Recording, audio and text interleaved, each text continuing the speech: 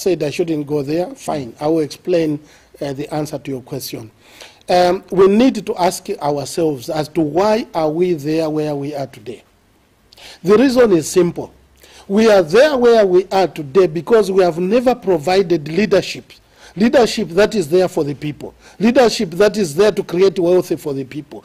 Leadership that is there to create fairness, that create governance that is for everyone else. And that's where the problem is. And that leadership is in the hands of every Zambian. Every Zambian, inclusive of the witnesses, if they stood up, they cleared to make sure they put the leadership that cares for all of us, these problems will be done. You've seen, I try to give examples myself of a country like the Emirates in Dubai, where actually they have nothing. They had nothing. They apart from sand and oil and salty water, for me, they have transformed. Let me finish it. Yes. They have transformed into something that is very powerful today. Why? Because the leadership has got a vision. They are principled. They have got integrity. Ourselves, we have everything you can talk about. Every wealth you can talk about. We have failed because we can't manage. The leadership is not there. Like I said earlier, President Nyirenda, we'll get to the nitty-gritties of all those issues that you intend to do, for the people of Zambia when you form government in 2021.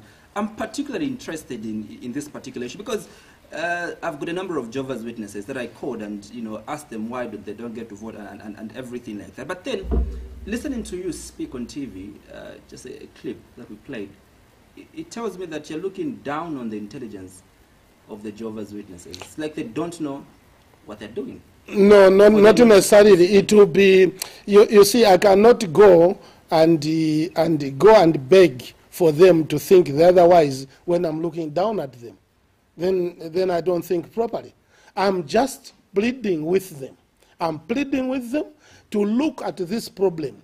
It's like this, Mr. Mwansa. You see a child is dying there and you've got the willpower to save. You can save that child. Would you not do it? You do it. Definitely, the witnesses, they are seeing children are dying, mothers are dying, fathers are dying. People are dying because we don't have leadership. And they have got the power to change it. They have power to solve. That's what I'm asking. Jehovah's Witnesses don't believe in the power of man to sort out the problems on earth. I'll give an example. One of the Jehovah's Witnesses says, we follow the example of Jesus who refused to accept political office. That is in John 6 verse 15, where he taught his disciples not to be part of this world. Are you telling the people in the Jehovah's Witnesses church to abandon the teaching of Jesus Christ? That is what you're doing. It's totally not right. This is not right. I do not think scripture. There are lots of things that I can give you relate. Mark 12 verse 13 to 17. You can read that particular scripture and get why they don't get to participate in the voting. Yes. So all other Christians who are participating in voting, they don't follow the Bible. That's what you want to tell me. I mean, that's what you are telling me. Well, I don't want to believe so.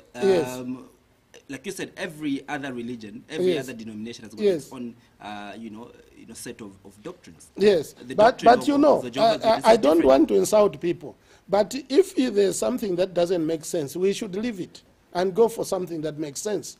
I keep giving out this example. I have a child there who is about to die. I have a mother there who is about to die. And I've got the willpower. I can't change. I can save that person. I will say no, because God says the problems on earth should not be solved by man. So God will solve it. God doesn't work like that. God works through people.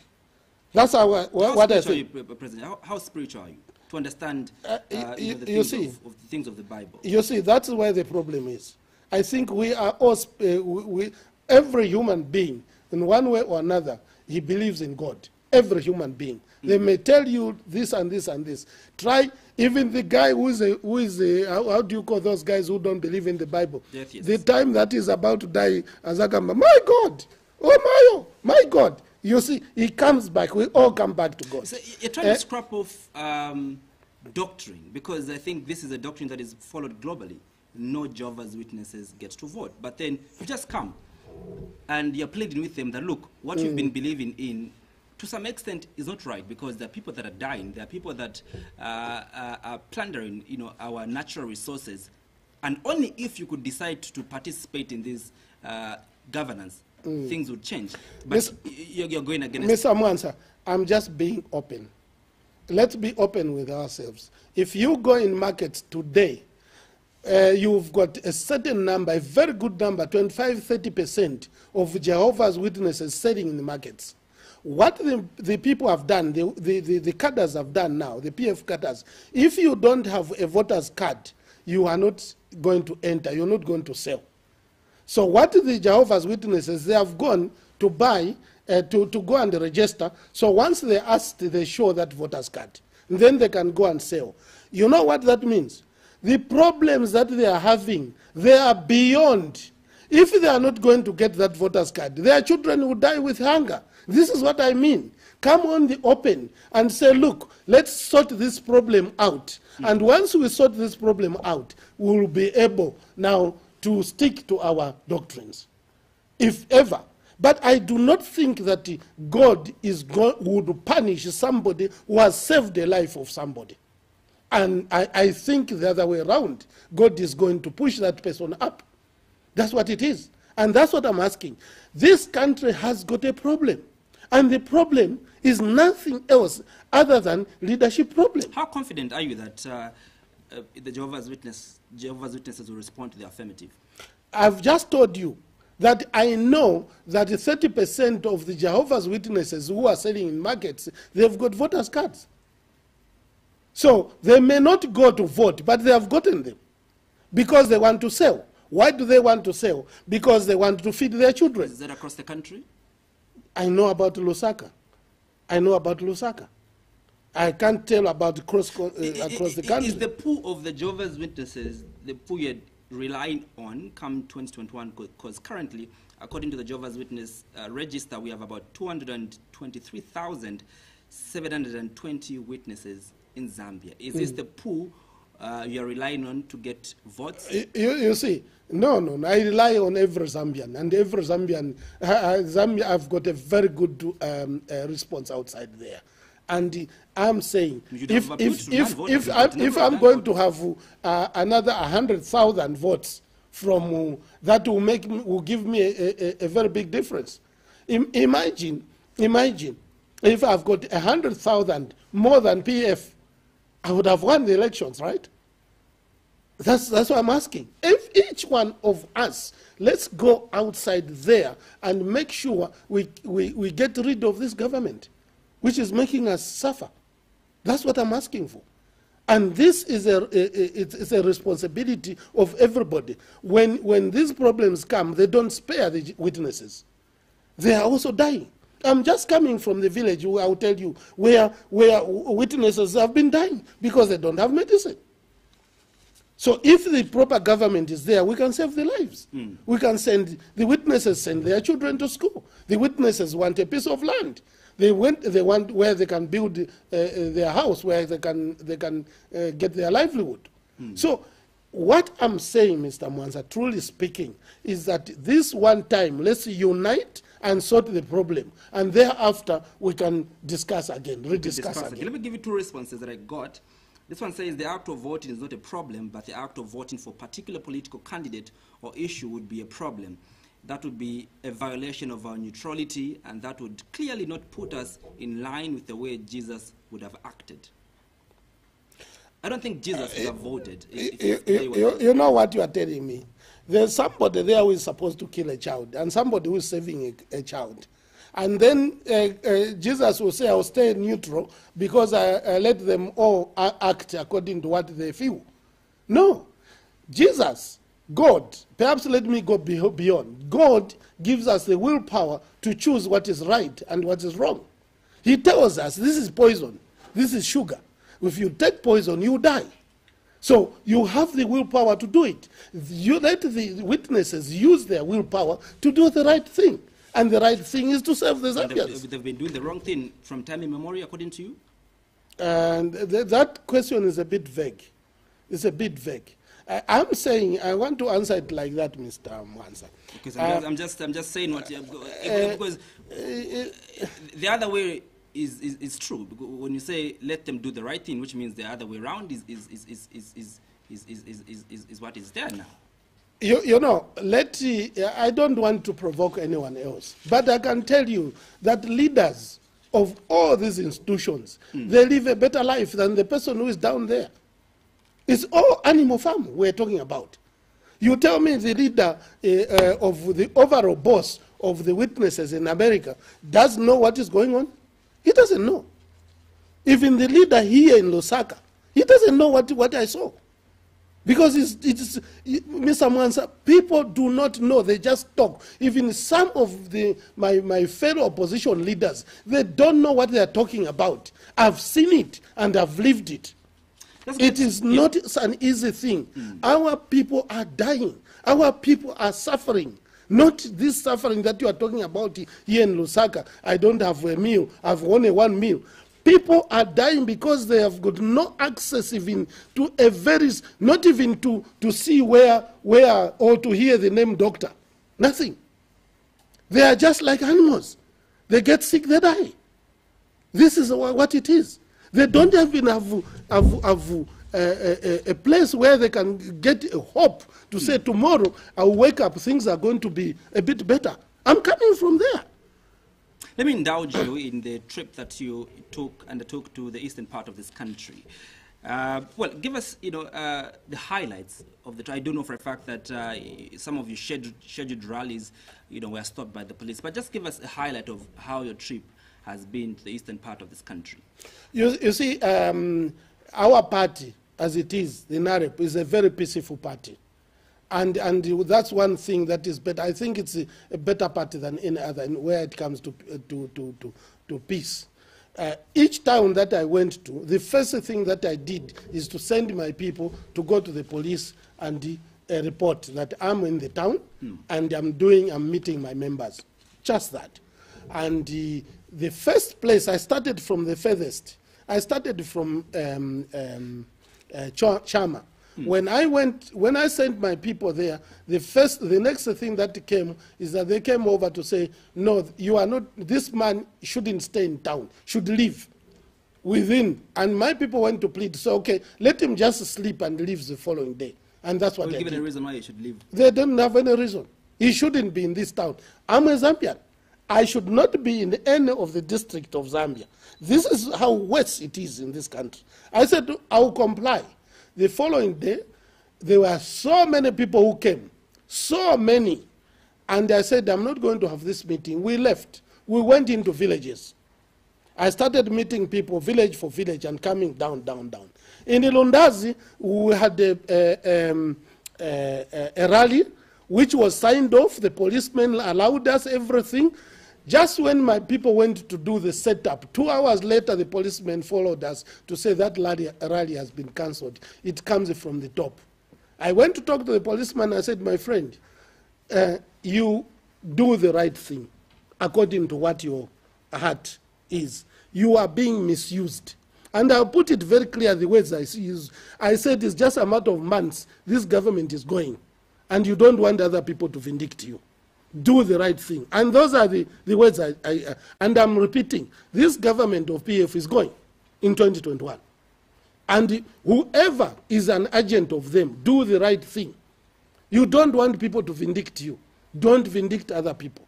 But that's from the government point of view. Now I went village to village. And that's what I was doing, village to village. And what we saw, what we met there is sad. You have children who are 12 years old, and they have got children. 13 years old, 14 years, they have got 2 children. This is what is there. And this government doesn't know. Doesn't know. You can't leave things like that. And these are the problems that are causing more problems. Today we are 56 years old. There are areas, since 1964, they have never been touched. They don't know anything. What campaign are these guys been doing?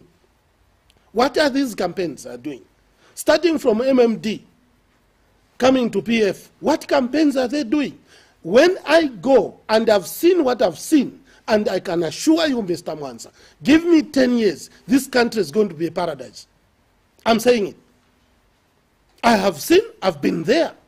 There's a river that connects Chipata to Lundazi, just when you are approaching. This river has a bridge. There's a bridge there, Lundazi River. The bridge got broken last year. It's 2 years now. And it killed the people.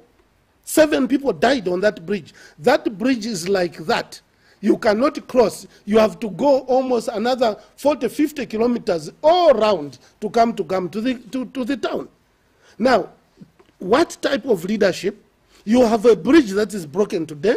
Then you are proudly coming to build these useless monsters of bridges that are in Lusaka, and you stand there to say no to Lusaka night developer. How do you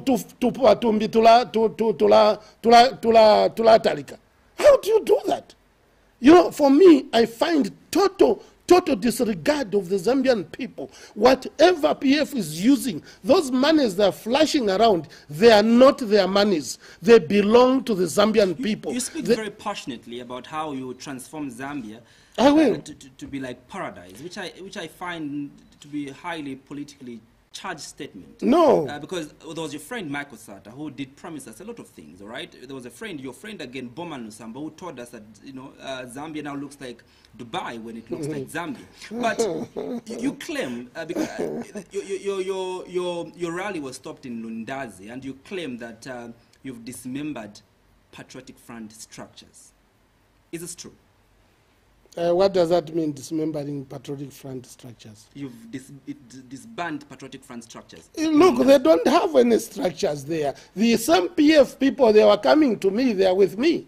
The some PF people in the night, they were coming to my room and saying, Mudala, you are on the right path. Now to Churasana, do the right thing, we are with you. Same. Today I've been receiving phone calls from them to say, look, Mudala, on your right path. They are suffering. It doesn't spare anyone. You can't. Life is not about Bowman Rusango. Life is not about these ministers who are there. And believe you me, anybody who wants to join NAREP, if you are going to be an MP of NAREP, you will not live in Lusaka. You will live in that area. Whether we make you a minister or not, you will live in that area so that you can feel what the people are feeling. That's what it's going to be. Why should I fly around? I will walk. I would go by bicycle. I'll go by train. I'll go by road so that I see what people are suffering. I speak very passionately. You know, Mr. Mwansa, that what I say, I do. What I touch, I do. And when I say 10 years, I'm not saying 90 days. Give me 10 years. Zambia is going to be a paradise. At least for not less than 80% of the people. Well, from what I observed, it seemed as if the northern, eastern part of this country was your first, you spent a lot of days in the eastern part of this country. I don't know what you're trying to do in that particular area. Are there any plans that you have? Are you planning to make it your stronghold? Or what is it that, what is at your back of your mind? Why didn't you perhaps start with Western Province, Southern Province, or such? Actually, I started with Western Province. I spent 3 weeks in Western Province. I spent 2 weeks in Wapula. And what are the intentions? Really? I spent a lot of time in Southern Province. But I will tell you, and I'm not lying, Eastern Province is my stronghold.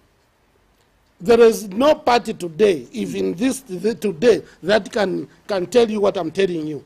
I've been with the chiefs, some of the chiefs, not all of them, some of the chiefs. I've been with the headmen. I've been down on the ground, and my people are there working day in, day out. And I'll tell you very clearly that this so-called, they are working with me.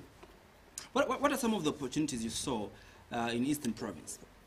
You know, one of my best guys I was with, he has never been to Eastern Province.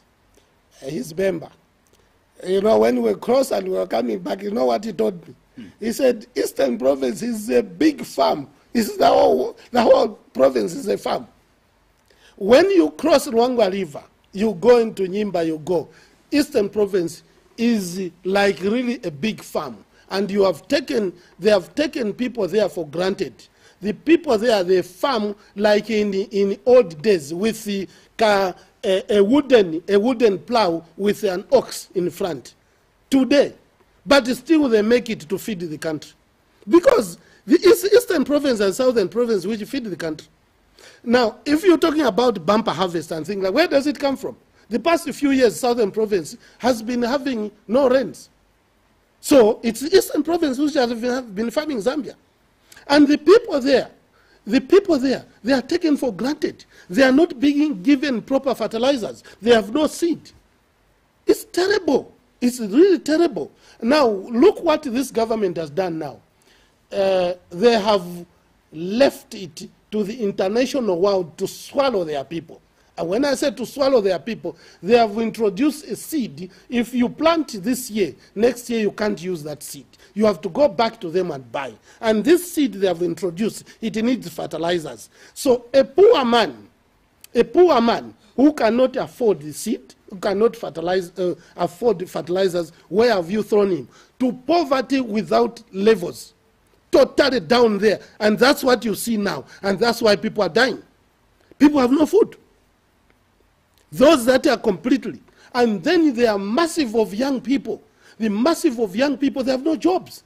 That's why we say, we are going to create wealth in every district. There will be millionaires in Ilundazi, millionaires in Chama, millionaires in Nyimba, millionaires in Mansa, in Ichoma, everywhere else. And these will be young people. Because wealth is not in Lusaka. Wealth is in every district. How do you take a maize from Lusaka to be grounded, to be taken to maize from Chipata to be taken to Lusaka, to be made into Mirabel and taken back? No. Make the factory there. How do you, in fact, look at things, what we eat as cornflakes. When I was telling people to say, cornflakes, cornflakes, it's maize. But where is it coming from? From South Africa. Can we not make cornflakes in Ilundazi and export it to other countries? Can we not make it in Choma? Why should it be like that? It comes back to the leadership. They have no vision. They don't even know that they can create a lot of wealth in Chama. Do you know that in Chama there is no feeding station? There's no feeding station. And Chama is about almost over 200 kilometers from Lundazi. So if you've got a tractor there, you have to go and buy fuel from Lundazi and take it there. Because the other side, the Luanga River is cut, the bridge is not there. So what are you thinking about? What type of a country is this? There's no feeding station. We had to carry our... You make Zambia a paradise yes. if Zambians give you an opportunity to govern this country for a period of 10 years. All right, we're discussing, is this the Zambia that we want? Before we can get to, is this the Zambia that we want, I want you to paint us a picture of this paradise you are speaking about in your mind. Paint us a picture of what you do. First of all the youth will have jobs. All the youth will have jobs. And in each district, we will have millionaires, Zambian millionaires, young people like you. And if we have, let me take a small district, like Kalomo, for example. If we are going to have 5 millionaires in Kalomo, either they are dealing in meat, or they have got shops and so on and so on. These 5 millionaires in Kalomo, they are going to build other factories. They will go in other things which will employ people. We will not have people on the streets in Lusaka. All the people, they will go back to their districts because we'll open up. The districts need to build factories. They need to build processing factories. They need to do mining where there's mining. They need to take care of tourism where they are. The opportunities are vast. 20 million people is nothing for over 750,000 square kilometers. 20 million is zero. Look, Malawi is a small strip of land, but Malawi has got the same population as Zambia. Malawi is smaller than Eastern Province alone, but it's got the same population. But, you know, because we don't know what to do with our land, we don't know what to do with our minerals, we don't know what to do with our trees, our water, we stand, now we are lazy, we let the foreigners come and take it over. and your people are dying. This is what is there. Me, I would transform with my party, my leadership, would transform Zambia into something. You are young. I can bet with you. You are young. You come and tell me here to say what you are telling is the truth. It's just as simple as all that. Stick to the values. Why do you want to steal money and build a house for yourself when others are dying? Why do you want to steal money and take it to Dubai or take it to New York when the people are dying? You are stealing money to go and buy vehicles. You have got, some of these guys go in front of their doors. They've got every vehicle. They've got Mercedes-Benz, this, Bentley, whatever. Do you need those things? You can only eat one nshima, one plate of nshima. You can't eat, they can bring you 10 plates of nshima. Uzadia pojabe mozi then wakuta. The others uzataya. Why do you want to do that? That's the greediness that this government has. Well, Zambia has enough things for all of us. Exactly. I think my question again, President Nyirenda, was that can you paint in our minds a picture of Zambia in paradise, step by step? For example, you tell us that, like you've rightly put it, that you create jobs for almost all the youths. That's where it starts from. You haven't mentioned what you do with the women. You haven't mentioned what you do with because I want, let me take just a cup of maize. A cup of maize, if I'm going to process it in whichever place, I can make feed. It's a processing plant that is going to employ youth and the women. I will make these cornflakes of different types. I will make from that cup of maize, I can make it into like manure, or process it to something that is usable like cardboard or something like that. So that cup of maize is going to create a lot of employment. And not here in Lusaka, in districts. Now I'll take a tomato, that tomato, I will create tomato paste. I can create tomato jam. I can create tomato juices. I can create other foodstuffs. So that is another 1 million type. I will take cotton. Eastern Province, we've got a lot of cotton.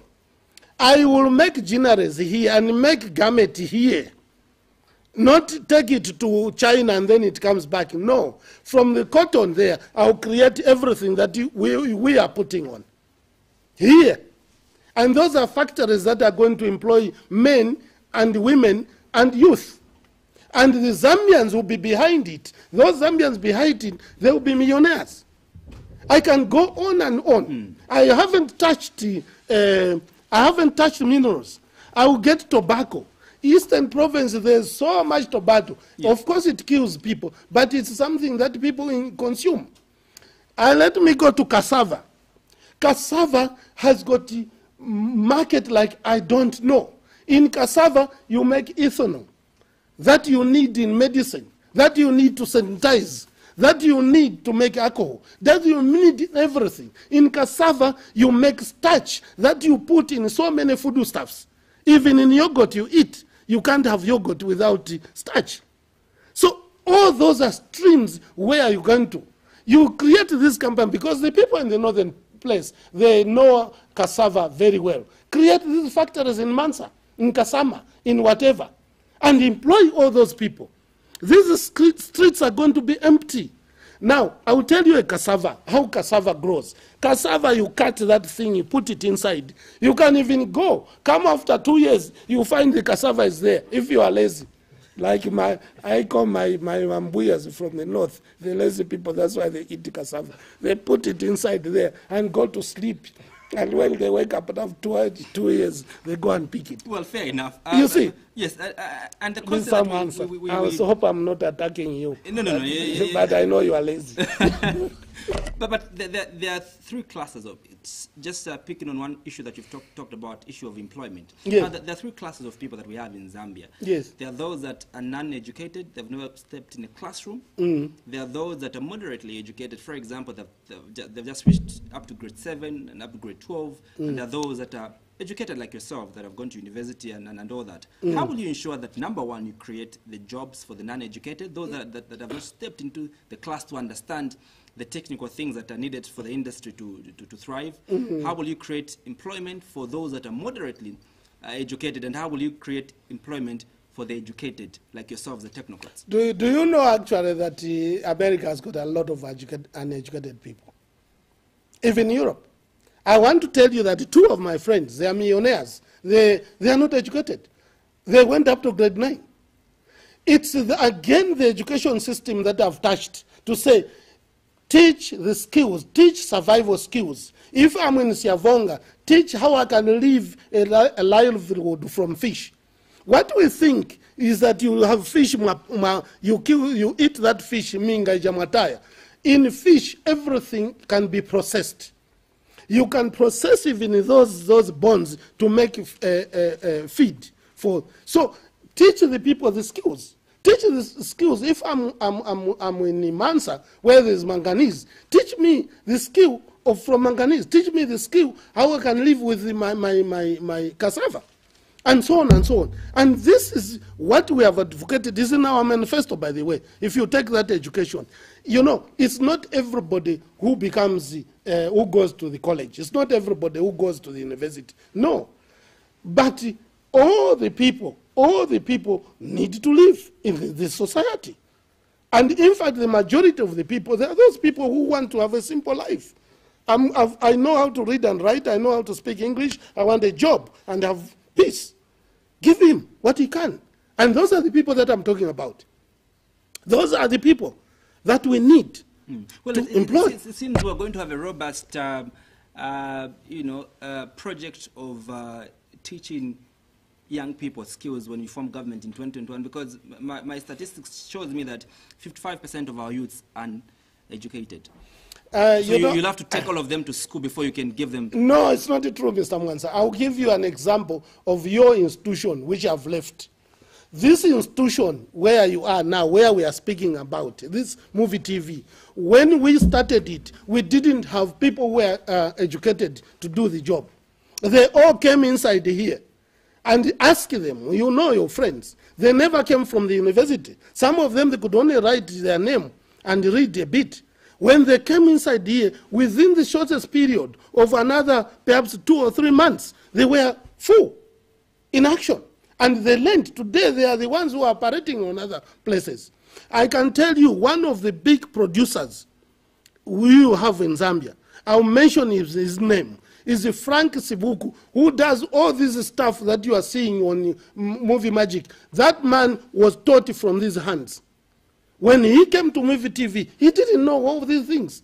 He didn't know what a camera is and things like that. Within the shortest period, Frank picked it. Today, Frank is one of the biggest producers. That's what the people are glued at. That's what I'm talking about. So it's not as complicated as we take it. You want to tell people to say economics, what and what. Leave those jargon words. Come to the basics and do the basics. That's why I'm saying even, let me say this. This seed that we have today, we are going to discard it first of all. Because this seed is making us, enslaving us. Let's go back to the basics, simple basics. Teach the people how to do it. Even here, Mr. Mwansa. Mr. Mwansa, you have not gone, you, Mr. Mwansa, you yourself, sorry to say that, I didn't want to say that. You are a product of this institution. You came here as a young man, a very young man, harmless, what? Very, very nice. I'm not harmful, man. And now, you are one of the biggest presenters. I don't know. I don't know who can stand now against it. Was another Mwansa. Now you've taken over. You are one of the best presenters. There you are. Before you chaff me with those words. I'm not chaffing you. I'm just telling you how we are going to transform the country. National issues, President Nyirenda, you've spoken about how you create, employment and everything like this. Let's get to one of the topical issues also that you're very passionate about, that is on your heart, the issue of education. You did explain to us that you've been to, to districts, in Western Province, where you've seen high levels of people that are not educated. Young people are just moving around in streets without their education. How would you intend to transform the Zambian education system and ensure that every child is in school? It's very simple. First of all, every child comes from the parent. Those are the people that we are going to engage first. Statistics should tell us to say, Mr. Mwansa, you have 2 children, and these 2 children, they are either gone to school or not going to school. This you can get easily. And any parent who does not take his or her child to school, we will arrest. And I'm not joking. You are obliged to take the child to school. If you don't and you are alive, you are there, we will arrest you because you are depriving the rights from a human being who is your child. So we will make sure that from the statistics, we know how many children we have in Mongo. We know how many children we have in Livingstone. We know how many children we have all over. And we will know which schools they're going to. And we should be able to create a database that will tell us. You know, this is why I said before, people are dying without being captured. Every Zambian needs to be captured because as our doctrine says, we are saying, every Zambian has got the right to live. Every Zambian has got the right to the wealthy of Zambia. Every Zambian has got the right to the education as well as all the social services that are being given by the Zambian government. And no one should deprive another. You make education a right. The biggest issue is not about it being a right, but the biggest issue is about affordability. Are these parents able to afford to take their child to school? That is the biggest issue, President Nyirenda. How we are, and I want to come to that. How will you ensure that education is affordable for everyone? Education is going to be free. The parent just needs to take that child to school. It's free. It will be free. Mr. Mwansa, I went to free education from grade 1 up to university. I've never paid any penny. How now should I tell to say the young people are coming like you paid money? You shouldn't. You shouldn't. You know, it's an example that I'm giving, Mr. Mwansa. You are not yet married. You can go and have a cup of tea, you sleep. Or you cook and shima, you sleep. Immediately you are going to get married, your budget is going to change and you must plan. And after that, there will be a child.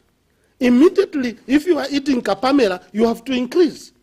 And so on and so on. What this leadership has done of Zambia is that they knew, and we know statistically that we are getting children and we are getting more and more, but they are not planning to increase the infrastructure, to increase those social services. They are not. They are limited.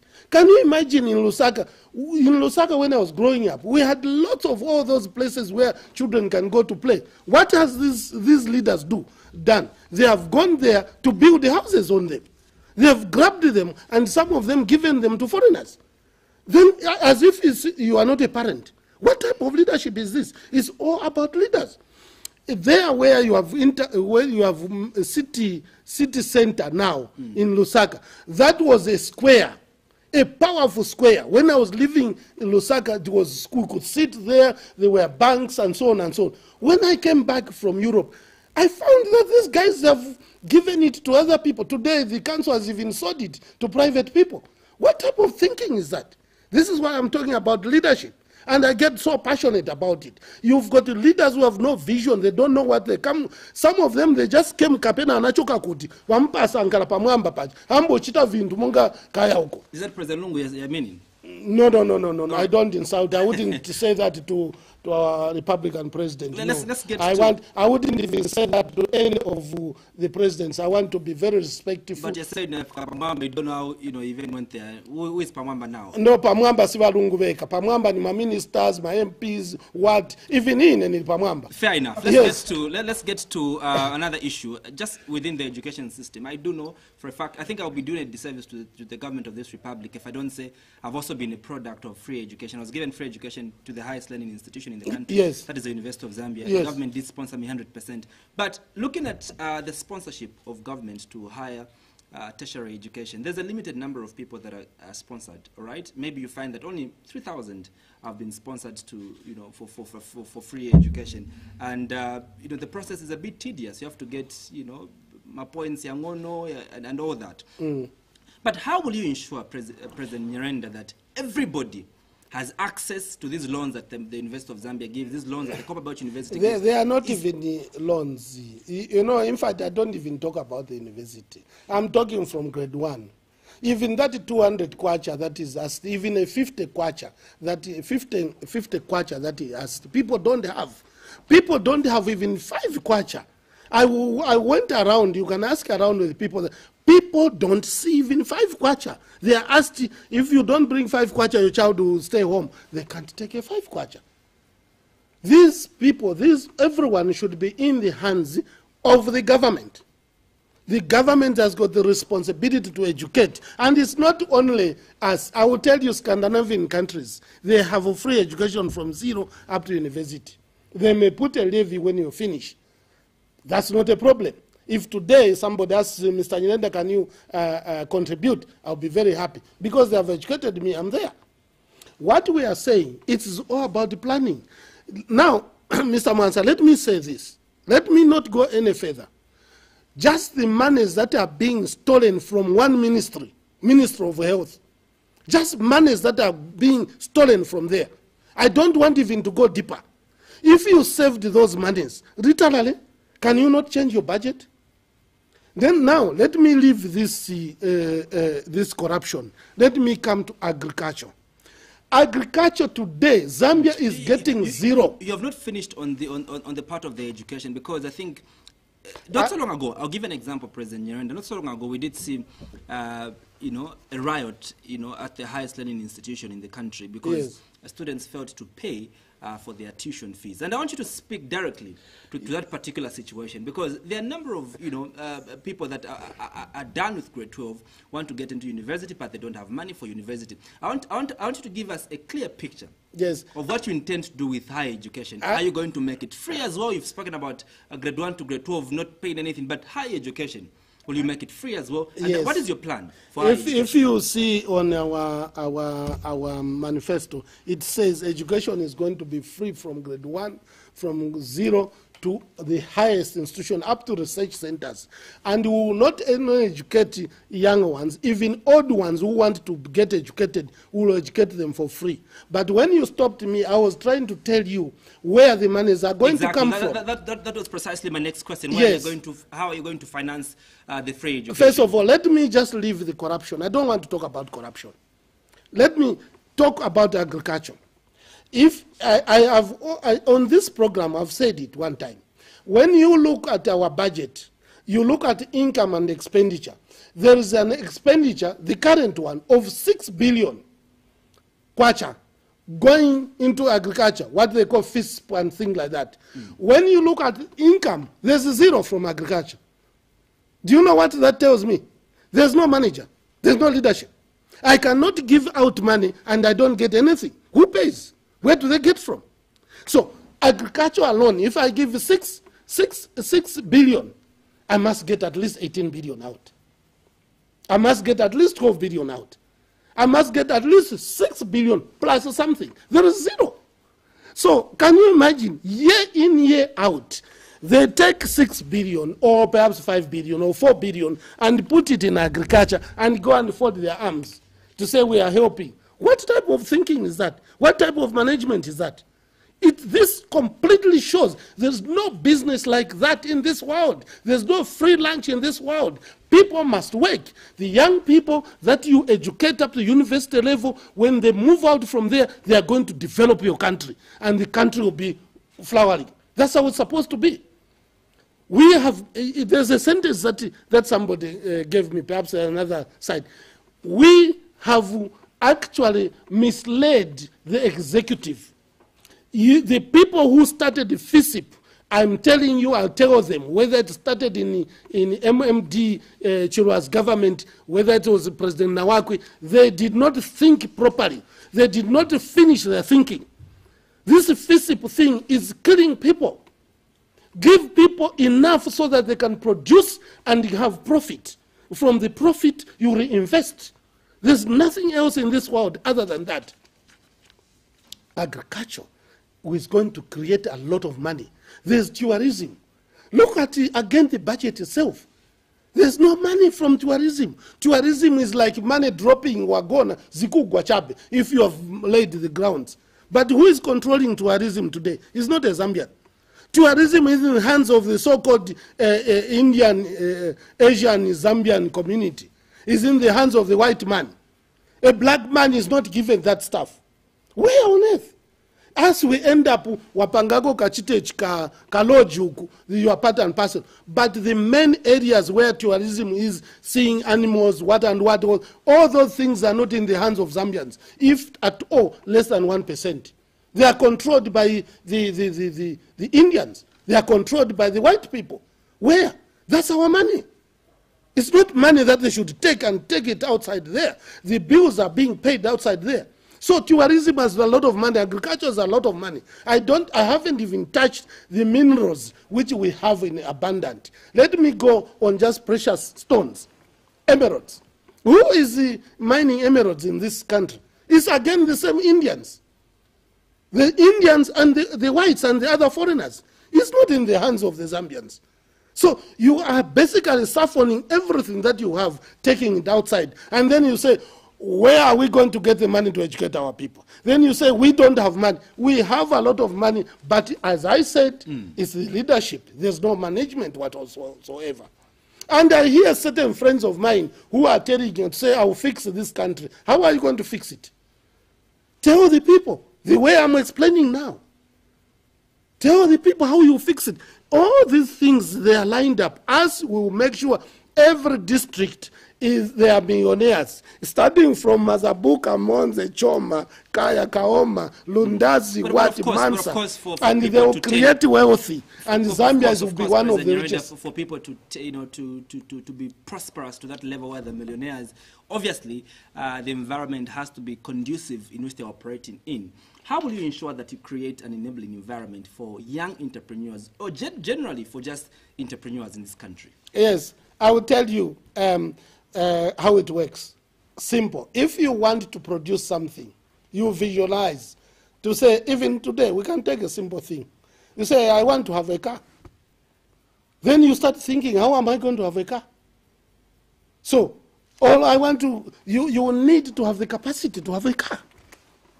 Now, here I'm saying, I want to create my people, my young people, to be millionaires. So I look at sector by sector. I can take agriculture, I can take mining, I can take whatever I want to take. I can even take simple trading. Let me ask my question again. Let me finish. Let me ask my question again, so you understand it clearly, President Nyirenda. The biggest issue here has been that you claim that Zambia is for Zambians, and, yes, and for this country to develop, only Zambians, to develop this country. But also you cry that the modes of production are being run by foreigners, and that's, yes, the reason why Zambians are not developing to the extent where they become millionaires. Yes. And my question is, that has been precipitated by the fact that a favorable environment hasn't been created. By the leadership, right? So you agree there's no leadership? Obviously, a non-favorable environment has not been created. And my question is, how will you ensure that a favorable environment is created for this person in Kalomo, for this person in Mazabuka, for this person in Sasheke? How will you ensure that a favorable environment that puts Zambians first is created as opposed to putting foreigners first? That's my question. It's the leadership. It's the doctrine of NAREP. It's what we are saying we are going to do. But let me tell you a very practical, simple example that people can see. I'll put a ShopRite. Yeah. ShopRite does import all these things. If I'm going to say, Mr. Mwansa, get 20 people of your caliber and put them together, you're going to have economists, you're going to have accountants, you're going to have engineers, you come together. You say you want to run a business like ShopRite. So let me put it like that. I will say, Mr. Mwansa, we'll help you to get a credit facility. If you need 5 billion, we'll help you, and us will be just guarantor. It's you. And then, Mr. Mwansa, we'll make sure that the next 10 years, you don't pay any duty, you don't pay any taxes, you don't pay anything. That's for Zambians, not foreigners. Oh, Zambia. Today it's done for foreigners, not for Zambians. You see, we make it for you. and we'll make sure that the guys who are running ShopRite, they are going to pay 10 times as much. Your competition with them is going to be so favorable. We will let you compete for the next, we will let you, hold you, the next 3-4 years. We just give you all these incentives.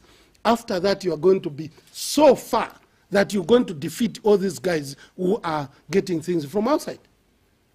Because we would have made you, first of all, have 100% duty-free, 100% tax-free, 100% money that you are borrowing, that's which has got favor. Which don't believe that's free lunch. No, it's not.